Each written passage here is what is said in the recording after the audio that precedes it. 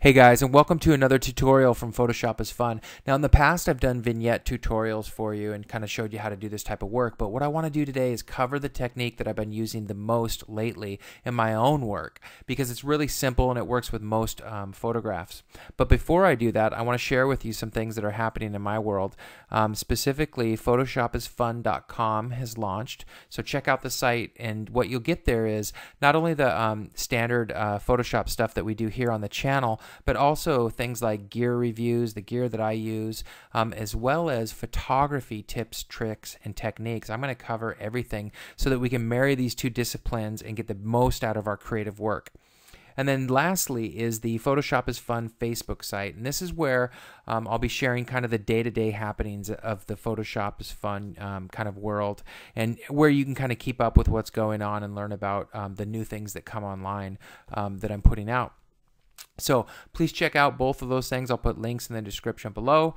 And with that, let's go ahead and jump straight into the vignette tutorial.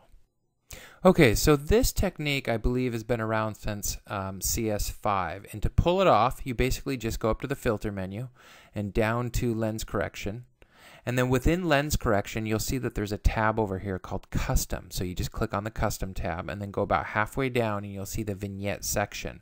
And if you go to the left, if you take your slider and move it to the left, you'll get the darkened vignette. And if you move it to the right, you'll get the white vignette. So you can see as I go left, it does the darkened, and then as I go right, I get the white.